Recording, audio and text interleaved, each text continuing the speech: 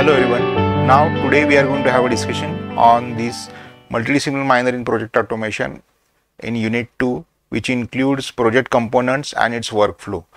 As you can see in the slide, what are the various content of this unit 2, which includes what are the various types of projects, work breakdown structure of the project. Then we will be moving our attention to what are the various ways by which project cost is going to get computed.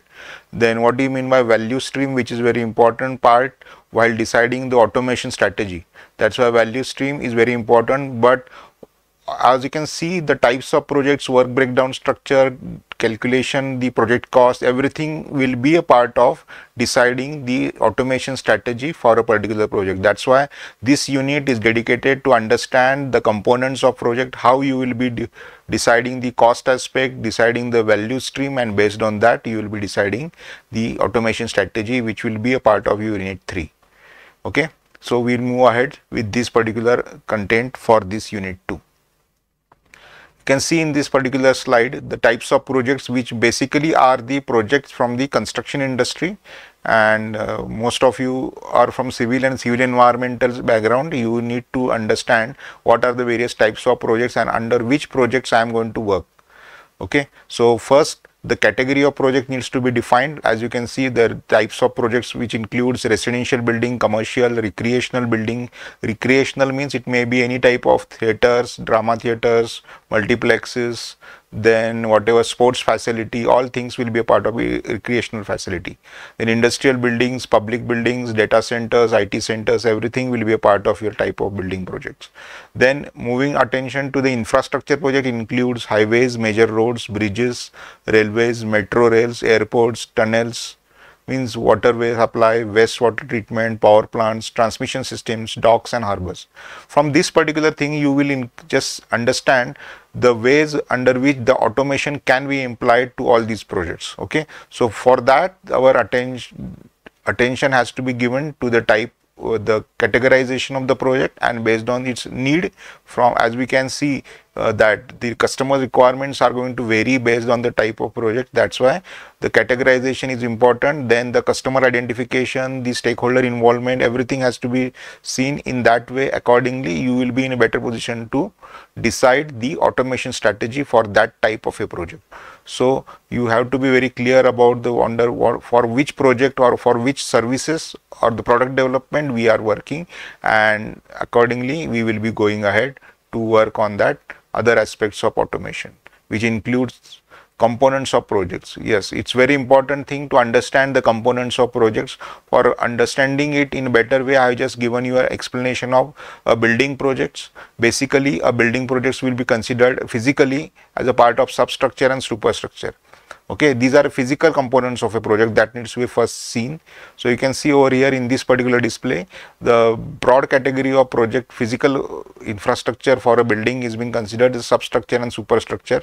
Substructure may be included with foundations, basements, retaining walls, underground services, everything will be a substructure part. Again, you can divide these foundations into some internal components also based on the designer's requirement that is being given to you for management aspects.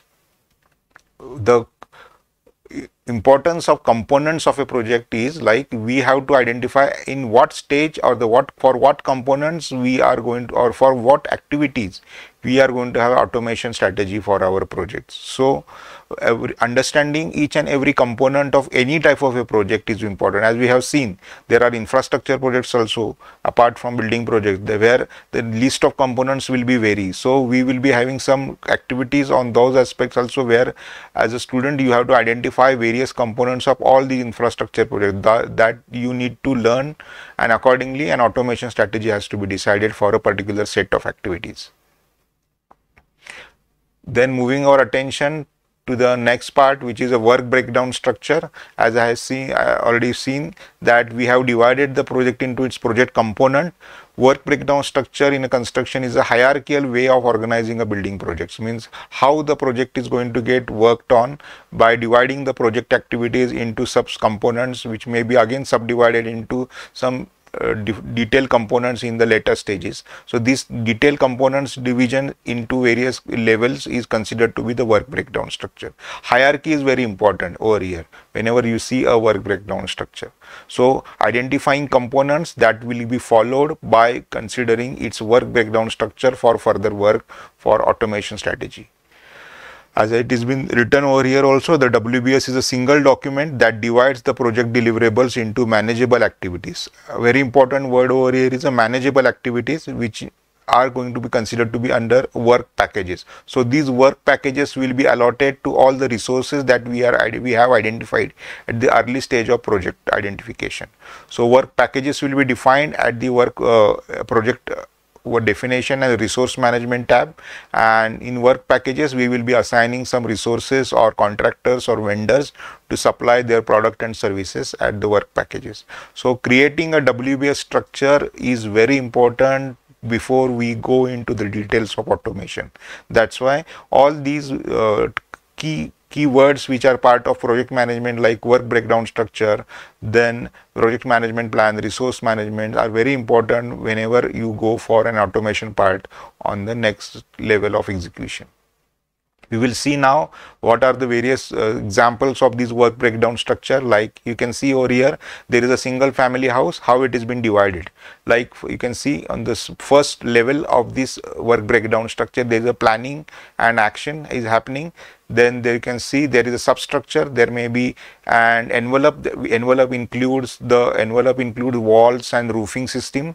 Then there might be inclusion of some finishes carpentry or some interior works. Then that will be followed by the utilities and the systems. Okay, so all these can be considered to be the first level of division of the single family home. Again, the planning and action is going to get divided into design and architectural drawings. Then it may be a rendering part, then it will be converted into drawings, then it will be again converted into some specification, and then some licensing needs to be done from the local authorities like municipal corporation. All will be a part of your planning and action.